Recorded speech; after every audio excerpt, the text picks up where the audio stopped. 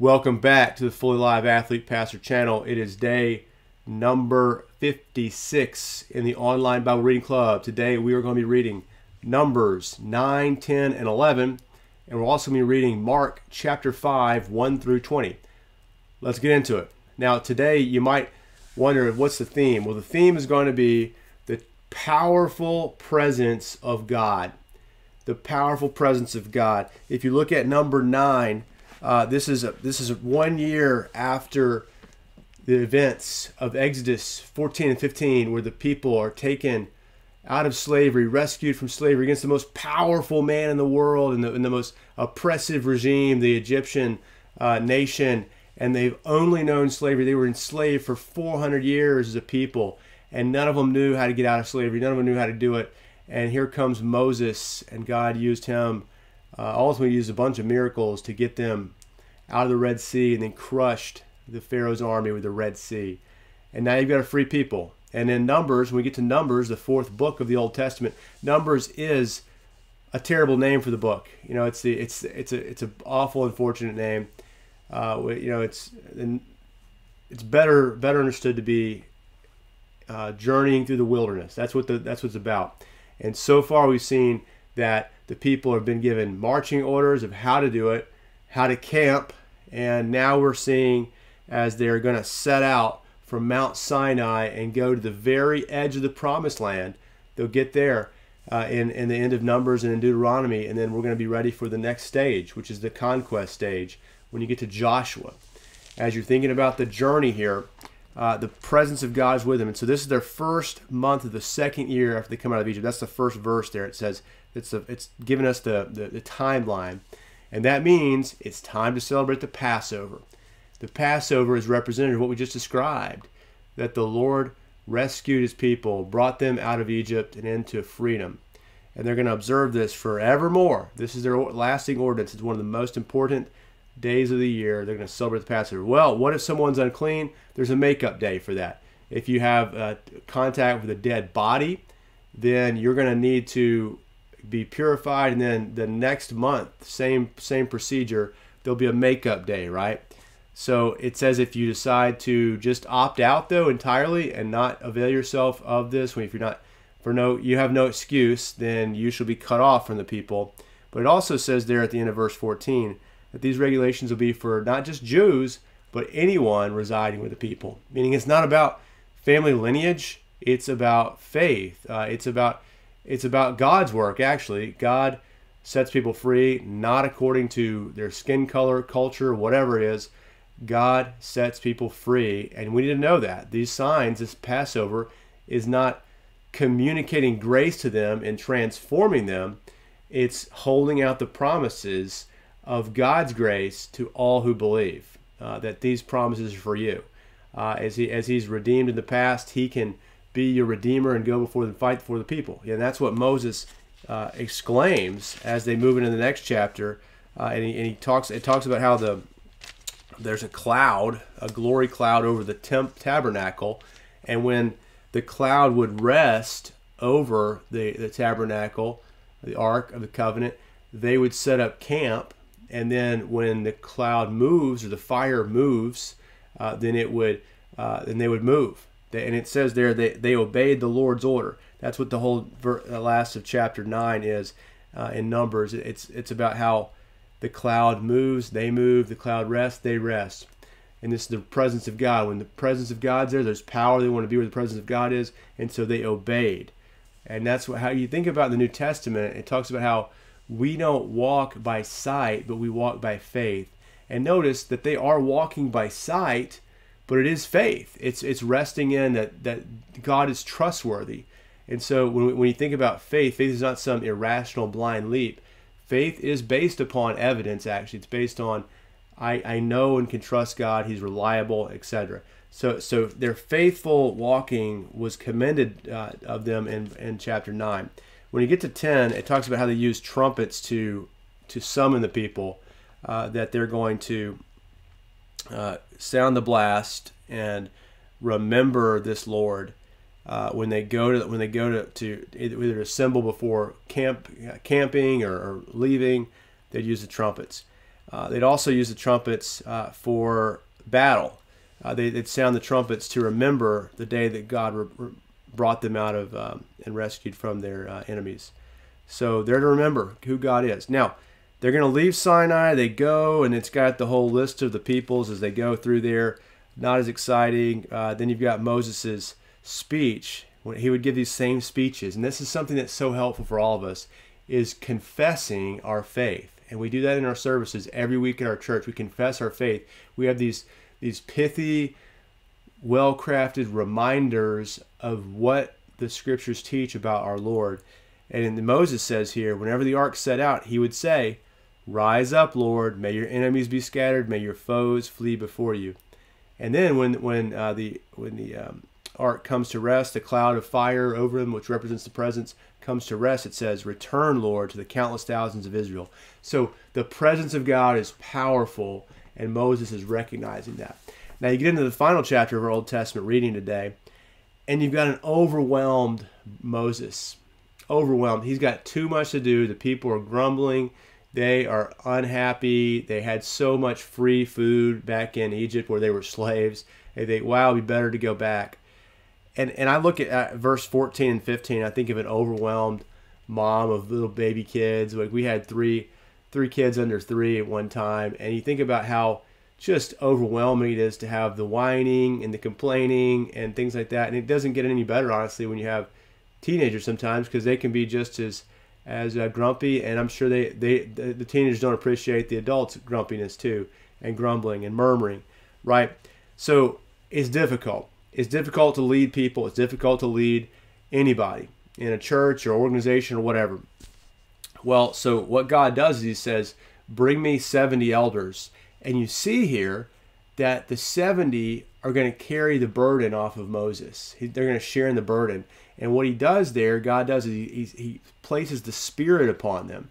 And you think about, I think of two instances in the New Testament that really show this. Also, Jesus in Luke 10 sends out 70 of his disciples to do preaching and healing. And you know, to share in that burden, that work, right? It's not that he needed extra help, but he allows them to participate in it. And he does it as he does in his baptism to fulfill all righteousness. Remember, he's living the ideal life for us. He's keeping every fulfillment of the commandments of God, of the law, so that we can be saved. And so whereas Moses and the elders fail in their tasks, we in Christ succeed through his work. He sends out 70. And you see the Spirit rests upon them. Think of the Spirit resting upon the people when the gospel was preached to them in Acts 70. The Spirit is a testimony to the presence, the powerful presence of God. And when you see the power of God, the Spirit of God, you will, as Acts 1:8 says, be my witnesses in Jerusalem, Judea, Samaria, and to the ends of the earth. You'll testify, you'll bear witness, you'll martyrio to me. All right, well, so the people wanted meat. That was the deal. Well, so God says, I'm going to give them meat. I'm going to give them so much meat, they're going to be sick of it. They're going to have meat coming out of their teeth. All right? So he's going to curse them. And it says that he brings in a wind from the sea, and it scatters quail, these birds, up to 3 feet deep. If you look at there, the 2 cubits, that's a lot of birds. They're just brought to them like the manna. They got tired of the manna, so they're like, we need meat.